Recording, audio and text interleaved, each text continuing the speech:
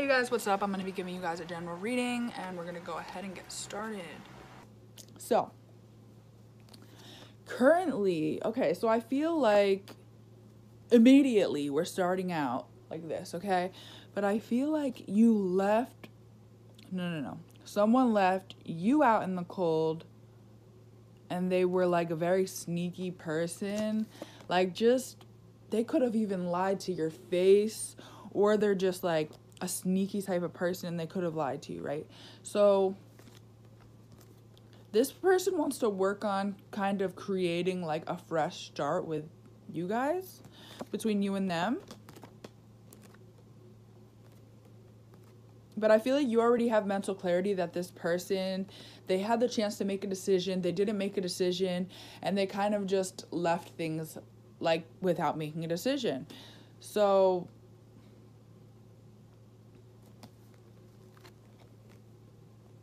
this person feels like you have someone else and they're not happy about it.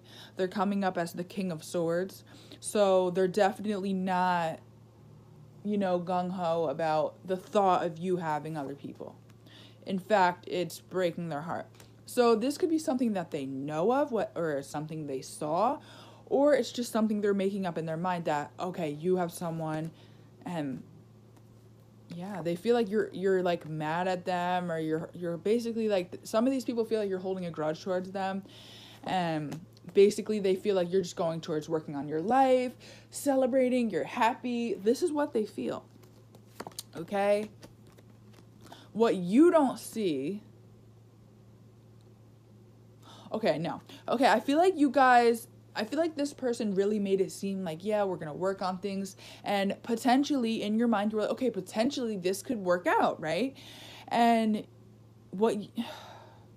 I feel like you were just putting your emotions into this, hoping that it would turn out to be a commitment, or, turn out to get more serious, And I feel like in the end, it's almost like you feel like your emotions were ignored, or like they didn't really give a shit about your emotions. And I feel like some of you guys regret just going for it, because I feel like some of you guys just went for it, and you weren't thinking, oh, am I gonna get hurt? Oh, is this person gonna screw me over? Like, maybe it was a thought in the back of your mind, but it's like you didn't really think this person was really about to just screw you over. Hence why some of you guys really just went for it, right? Because you were hoping for the best. So in the end, so for a lot of you guys, you just felt ignored, or like this person didn't want to work on things with you. I also feel like some of you guys are very guarded towards any people who are coming in towards you, because you're like, listen, if I'm ever going to give someone else a chance, they're going to have to tick all of my boxes. And yeah, so I feel like you guys could be turning like options down, or you're just in general just like guarded towards options right now. I feel like you're very conflicted regarding like dating or like seeing someone again because of what this person from your past did. So you could be very like guarded or defensive towards new people coming in, just because you're scared you're gonna get hurt, or yeah, I feel like you saw a side of this person that you weren't really expecting out of a human being in general. So this person could have been very like manipulative or toxic. Some of you guys, this person could have had a drug problem, or this person just had mental issues, but I'm really getting just a real toxic energy coming out of this person. And I feel like you saw these toxic things and you still decided to give them a chance. You still were like, you know what?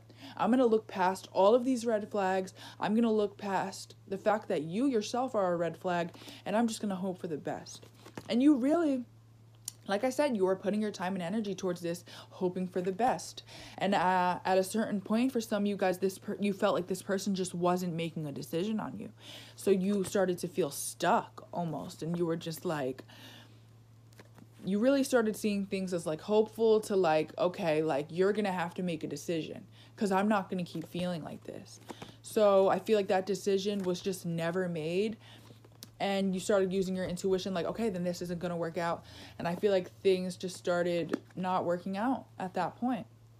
You started giving more to yourself at some point, or the current energy or the near future is you are just really given to yourself. You're just feeling like you really had to balance out all of that past hurt and just a lot of things from your past.